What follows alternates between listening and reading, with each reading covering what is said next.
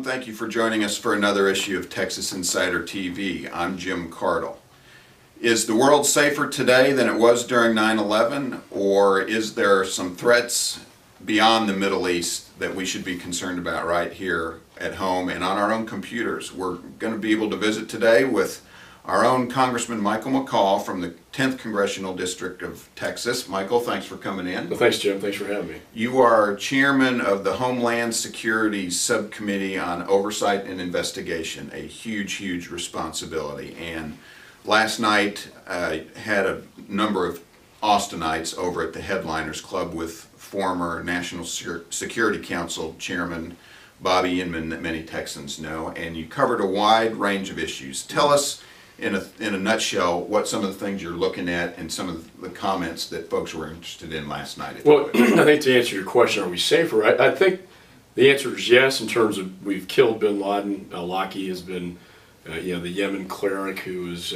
orchestrating a lot of these chemical explosive attacks against us overseas and in the United States, was killed by a drone attack. Mm-hmm. But the area that I see the emerging threat, and the one that I think the top military officials will tell you, the one that keeps them up at night, is the idea of a cyber warfare attack. We know that in terms of espionage, China has hacked into every federal agency, including the Pentagon. So imagine if, like, agents of a foreign power were caught with paper files stealing those out of the Pentagon, how much press that would get. And yet in the virtual world, it's happening every day, and to the tune of the size of the Library of Congress. That's how much data has been stolen, and so it's the military. It's all across. The CIA, it gets hacked into 100,000 times a day. House of Representatives about 1 million times a month, and so as we look at the espionage issue, the theft of intellectual property, the NSA Director General Alexander said it's the largest transfer of wealth in history, to the tune of $1 trillion of intellectual property that's created. If you put a dollar amount of research and development, intellectual property created in the United States, stolen primarily by Russia and China. And then the final piece, the cyber warfare piece, is the one that really keeps everybody up at night.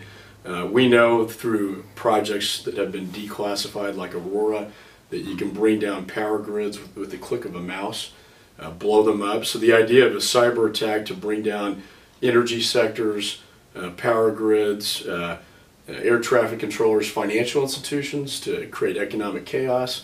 These are all things that we're trying to guard against as we look at more hostile nations like Iran getting more desperate to attack the United States, as the DNI, Mr. Clapper, said recently. Mm-hmm. And so it's one of those threats that we're trying to guard against. Well, you all mentioned that last night, in particular, the power grid scenario.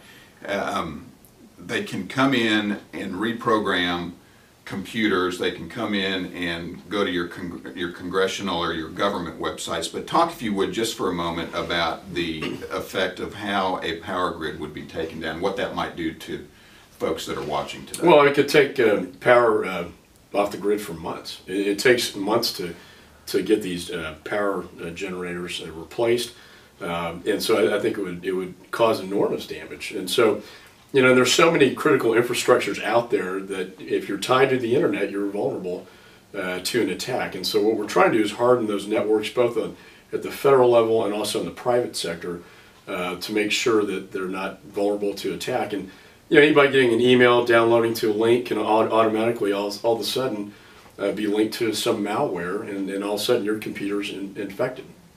The power grid scenario is reprogramming. It's called reverse engineering, where they can reprogram and then blow things up. That's how we, the Stuxnet attack on the Iranian nuclear facility brought down the centrifuges. A lot of folks haven't heard about that. So instead of flying airplanes into buildings, they're going in and destroying the machinery.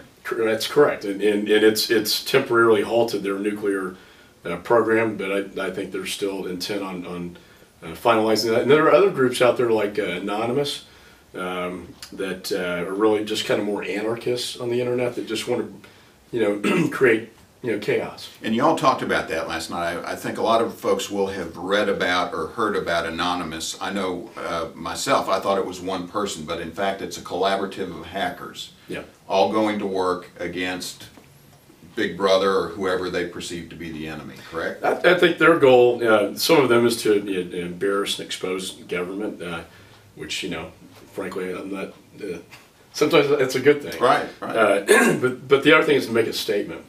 Like they crashed the CIA website, they crashed the FBI website, they got into Stratford here in Austin, and infected subscribers, and Stratford, this big security firm, then all of a sudden had a huge cyber attack on their hands that was quite embarrassing. And so they kind of like to embarrass, and they like to make statements. Okay, y'all mentioned last night, and changing to a different subject if I can, that there are different government agencies trying to get a handle on this, whether it be the Department of Homeland Security, Defense, if they all do it individually. How are we going to attack this problem? Is there anything you as a congressman are actively looking at implementing? Well, I think for the first time you're going to see Congress actually pass legislation to deal with this issue. Out of the Intelligence Committee came a bill that was based on the Defense Industrial Base pilot program, where NSA can share signature threats, they called it, with the internet service providers, with the private sector, so they can greater protect themselves and share information in a confidential way. Homeland Security, we created a national information sharing organization that's based on a cooperative arrangement with the private sector. None of this is mandatory, but cooperative, where the private sector can come to the Department of Homeland Security and share information to better protect itself. Because that's got to be part of the problem, if I may. You don't know you're a target until you've been hit, usually, so you don't prepare. You've got to, or somebody's got to be going through the process to get people to open up some of their sensitive information and collaborate with others to protect the group. And most private sector companies don't want to relay any vulnerabilities because they have a duty to their stockholders. But if they can share it in a confidential way, and then the NSA or Department of Homeland Security can then assist them and also identify signature threats that they can share with the private sector, so they can patch, put a patch to protect them. Okay, Congressman, we're visiting with Congressman Michael McCaul from the 10th Congressional District here in Austin, and Chairman of the Homeland Security's Investigation and Oversight Committee. Congressman, one final question for you, because of the little bit of focus that's been on the actual internet infrastructure, and you mentioned the other day that the Strait of Hormuz, I believe, over by Yemen is about the shallowest spot.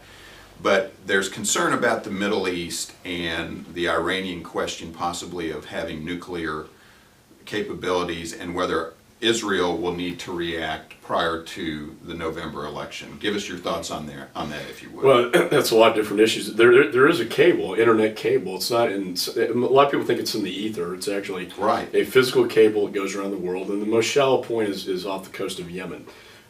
So the idea of it being subject to a physical attack is a real possibility that we're guarding against. Tensions between Israel and Iran are probably at the greatest they've been.